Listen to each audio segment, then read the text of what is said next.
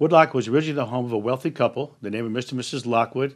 This was their summer estate, and they gave Woodloch its name. They turned their last name, Lockwood, around and called it Woodloch. So that's how we got our name. 1942, when they passed away, they left their summer estate to their maid and her husband, and they converted it into a small summer boarding house.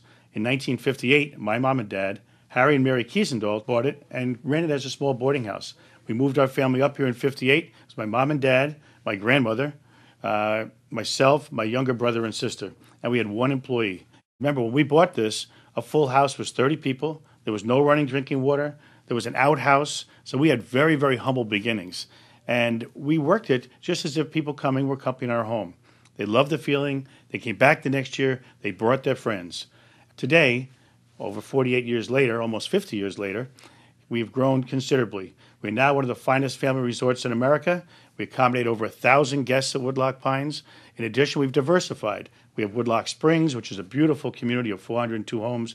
In addition, we have a construction company, a real estate company.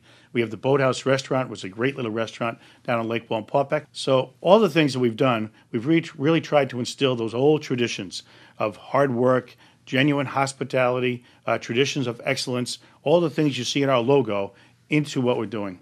And that's really the key. And now you're a part of this team, and we're looking forward to working with you, and I'm sure that you're going to add an awful lot to our company. Every individual that comes brings another dimension. So welcome to our family. We look forward to working with you. We're going to have a great time together.